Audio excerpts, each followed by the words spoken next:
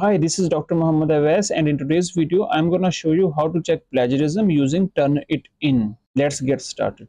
Open turnitin.com. The link is provided in the description of this video as well. Go to login if you have already an account. After giving your email address and password, hit at login. If you want to check plagiarism without creating any class, go to quick submit. Hit at submit. Select the databases where you would like to include when comparing papers submitted to this assignment that you are going to submit here. I mean, you want to look for plagiarized content from internet, student papers, periodicals or journals or publications. Search the Higher Education Commission of Pakistan repository, the PhD dissertations or the research papers available in this repository. So hit here. If you want to add the text of this submission to any repository, select the relevant one. If you are not a librarian and you are an individual, I suggest you to select no repository. Submit. Give the first name, last name, and submission title. You can write anything in these boxes, by the way. So the file you are submitting will not be added to any repository. Choose the file from this computer. Select that file. Hit at upload. So it will take a few seconds to process.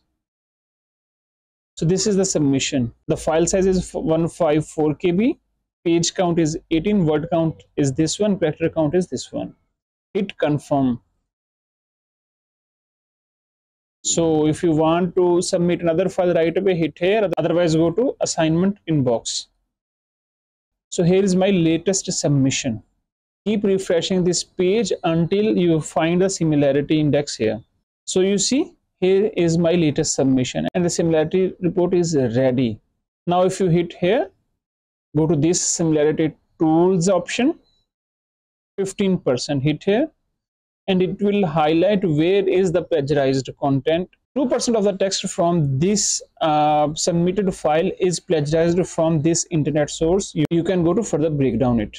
If you click here, it will open a new web page where you can find the original paper. So this is how you can check the plagiarized content. By the way, if you scroll down, it includes the references as well. Now, how to exclude these references? Two ways. There are two ways. One, you can simply delete the references file before submitting the file to Turnitin, or you can go to this and go to filters and settings. Hit here, exclude quotes, exclude bibliography, okay, and now apply changes. Now the similarity index is 2%. By the way, you can see AI detection tool as well, 0%. It requires the manual review as well. Anyways, so if someone included AI generated text in the submission file, so it will show AI generated index here in this box. By the way, if you scroll up, you will find the highlighted text which is likely to be plagiarized. So if you go here, you can go to this download, current view. By this way, you can download this highlighted version of this submission. Here is the report.